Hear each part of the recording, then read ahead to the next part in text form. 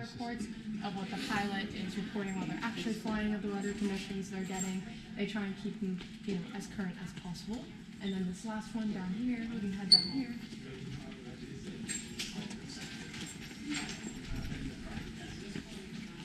This is another kind of what's going on in the airspace. We're like the circle in that eastern region, but all of the areas around us are sectioned into different practice areas. We do have lots of flight training, other schools around us besides us, so this area is super busy for flight training, so they section the areas up. All these red dots are our Cessnas, and the blue dots are our Diamonds, and then all the stuff on the